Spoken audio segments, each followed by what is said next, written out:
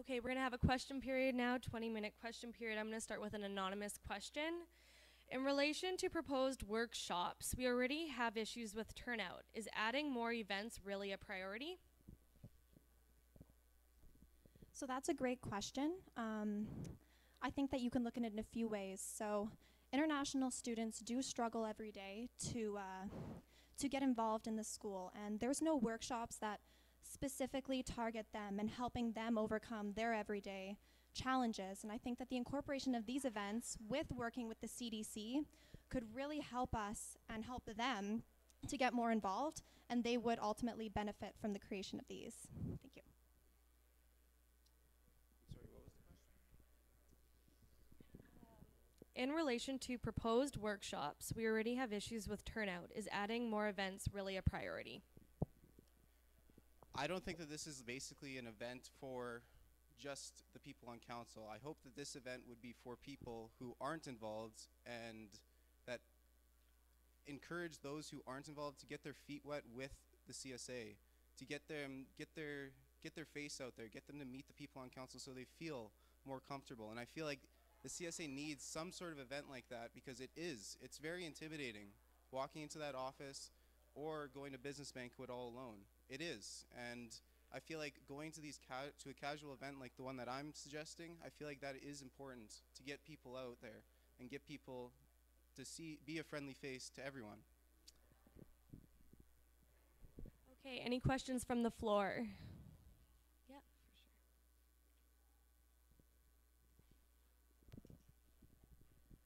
So this is specifically regarding your proposed hub night.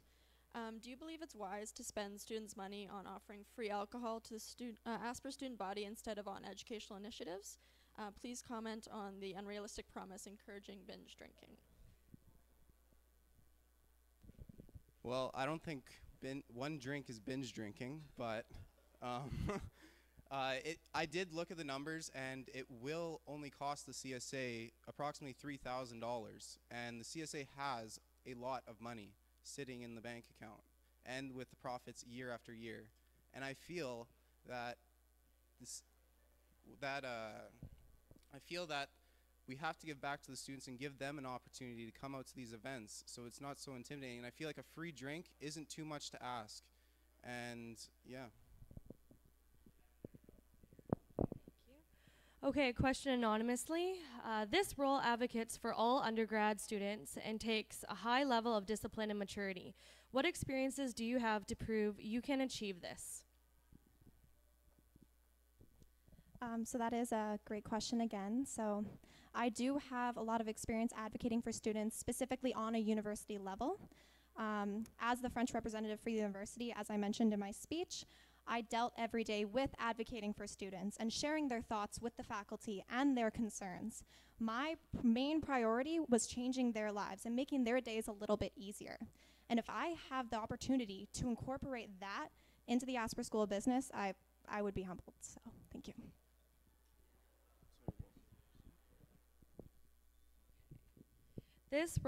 This role advocates for all undergrad students and takes a high level of discipline and maturity. What experiences do you have to prove you can achieve this?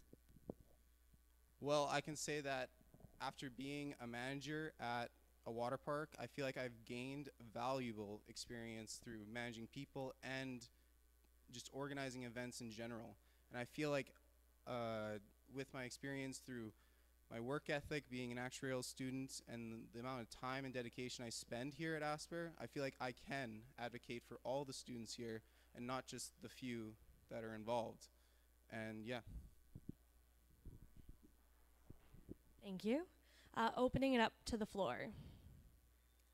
Any questions? No? Okay, I have an anonymous one. To both candidates, can you speak to how your past CSA experiences will help you with the role of VPI? I believe it's, yeah. I've only had one experience on CSA, and that's sports coordinator. But I feel like me as sports coordinator, I got a lot of people who aren't normally involved with CSA out. And I feel like a lot of them are more encouraged and feel more comfortable with the CSA. And I got a lot of them into the office, and a lot of them feel more like a friendly face. And I feel like that's exactly what I want to do as VPI and with the resources as VPI. And yeah.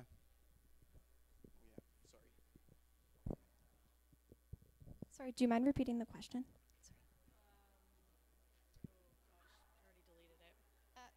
Okay, I think I got the gist of it. Yeah. Yeah, that's good. So as I mentioned, I have been involved since my first day here. Especially as the professional development coordinator for CSA, I've had the opportunity to plan a large variety of events. I mean, first I planned mock interviews, which I would also have the opportunity to oversee as VPI. This event worked more so with sponsors coming in and students having the opportunity to go in for a mock interview with them to better themselves and to better their interview skills. In addition, I also planned a formal networking event called Etiquette Evening, which took place as a practice for business banquets, so students knew the proper etiquette and how to behave in such a formal networking event. And actually coming up this March, I've got fashion show, so myself and my co-chair work with a fantastic organizing committee of 9, and then we are also working with 16 models, so I'm overseeing quite a large group right now, but that event is more of a casual networking event, and students can come out and have a good time, and they can see all of the different sides that CSA has to offer, so yeah. Thank you. Questions from the floor? All right, so seeing as this is a new position that was created this year as a support function for advocacy and centralized HR, I just was wondering what your background is in human resources management and if you have any experience that you can add to this role. Thanks, Julia. So as I mentioned, I work with a committee of 9 and as well as 16 models. So as my position, I got to interview several people for the organizing committee, and what I chose was people who are motivated to do the job. Because if you take someone who is completely qualified to be there but doesn't have the drive to do it, and you take someone who wants to be there and who wants to give it their all, they will put in the time. They will do the best that they can, and that's what I wanted to see. So for the past 2 summers, like I said earlier, I hired a group of fantastic individuals, young individuals, like people here in the university. And I led that team to a successful season each year. And I feel like there was a lot of hiccups within like conflicts between the people. And I feel like I've dealt with multiple different situations that will be similar to the university students as well. And I feel like I already have all that experience with HR and hiring and dealing with workplace issues, and that's why I feel like I'm qualified for the vice president internal role. Okay, I have a question for Michelle. In response to Derek's $3,000 hub night budget, where would you choose to put that money to use? That's a fantastic question. There's a few areas that I would love to put that money. The first one being conference funding. I will actually be attending the Rocky Mountain Business Conference this upcoming February, and I am so excited and I can't wait to learn everything that has to offer. But this previous November, I was a logistics member on the National Business School Conference Committee, and the things that I learned attending those sessions and the people I met and expanding my network like that, I just can't imagine not giving someone else those opportunities. So that's one of the places I would love to put that money. Yeah, no, you said you could. I can respond. Yeah. So with response to the conference funding, I too believe that people deserve the conference funding, which we already have in place. However, I feel like this $3,000 is for more than just the 4 people that go on this conference. This is for the 1,700 other students who can come out to these events and utilize the resources the CSA has. I don't want to do like the few people that use these events. I want to help everyone the best I can, even if it's just a little bit. That's why I proposed the $3,000 budget. Question from the floor?